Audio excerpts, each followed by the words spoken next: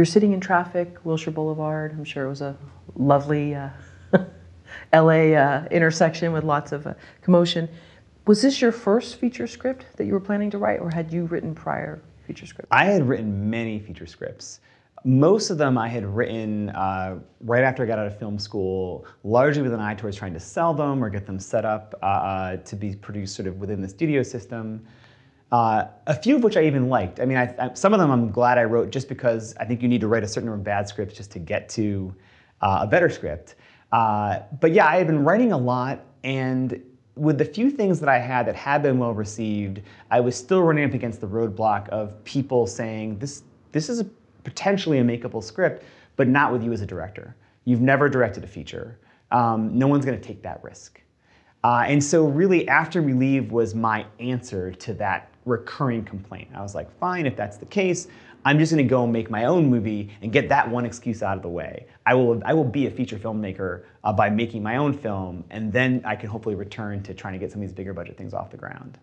And these were producers that you were pitching that were saying that? Producers, agents, just I think, and never, by the way, in a mean way. I think appreciative of the sort of work that I was trying to do and interested in the stories I wanted to tell, but just being frank about just the reality of who they were going to entrust X dollars with, and that it would be a hard fight for someone who hadn't made a feature, which of course is sort of a catch-22, right?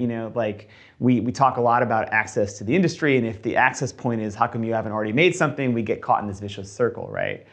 And so I just wanted to break out of that. And for me, the solution was just making a very small budgeted film that I could direct and craft in the way I wanted, which again, I did primarily just as a form of self-expression.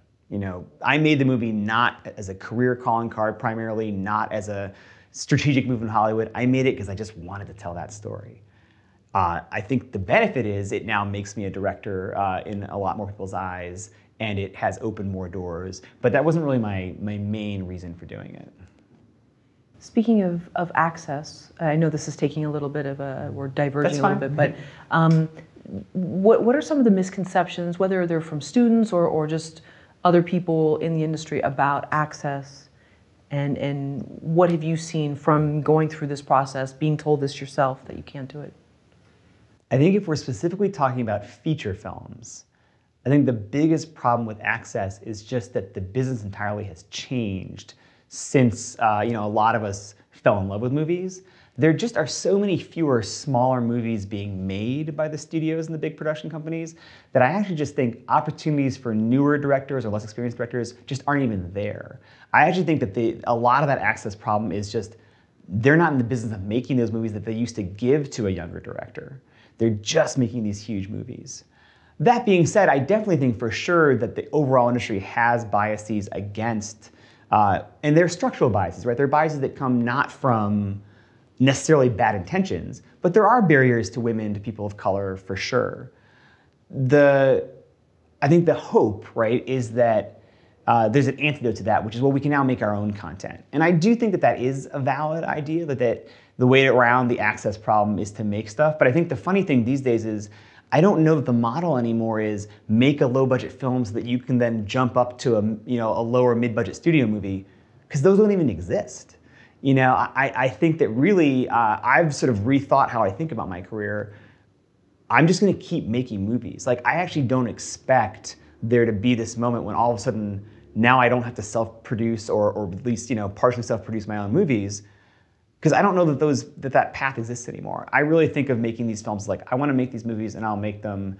The career of directing movies in Hollywood, there's so few films made these days, if you really think about it, that I don't know that that's a path that one sort of incrementally gets to. Sometimes you make a film good enough on your own that you get that lightning strike and you can level up that big way.